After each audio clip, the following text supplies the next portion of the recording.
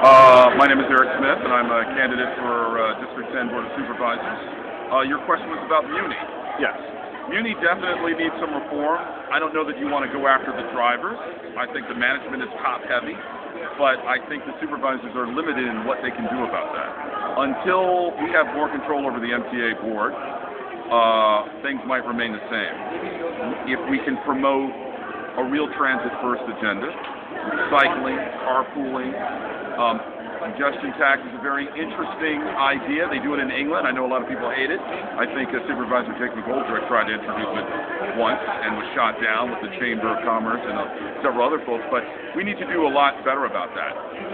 I'm all for the Central Subway, but when I think about the hundreds of millions of dollars that are going to be spent for that, couldn't we improve MUNI with that money, improve service, make it safer, make it run on time?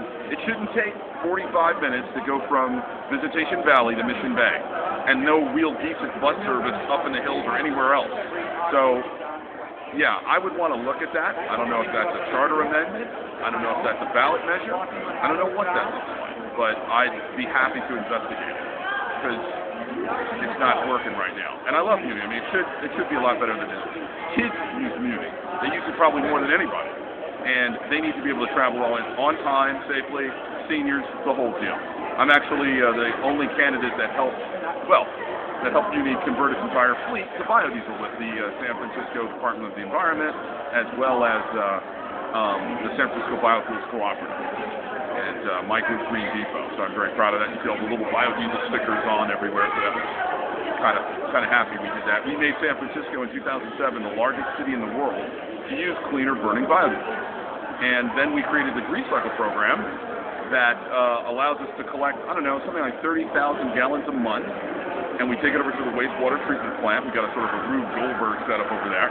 And we also were able to create a green jobs program out of that as well. And we hope to expand that as sort of a cross-training. And then looking at how to really address the job issues. You've got labor that don't really want to do the local hiring mandate deal.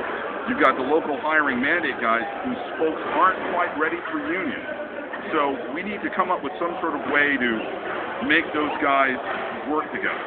Is it a vocational school? Is it some sort of training with the public schools and city colleges and the like?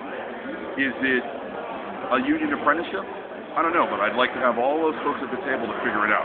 They do have local mandating in places like Cleveland and other spots, so I think we can do that. That'd be my quick plans for you.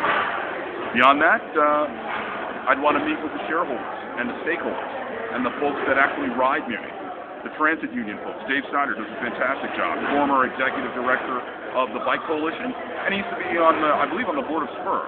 So, knowledgeable minds are great transit activists in this city. I mean, San Francisco is like no other place.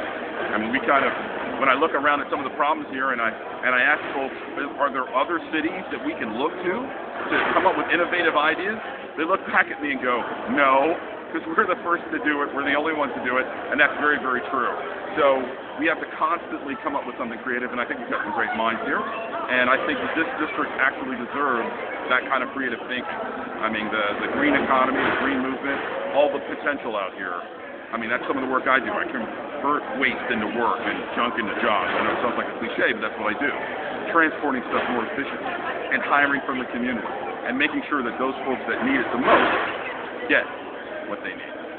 So that's my story, and I'm sticking to it. Eric Smith, and there you have it.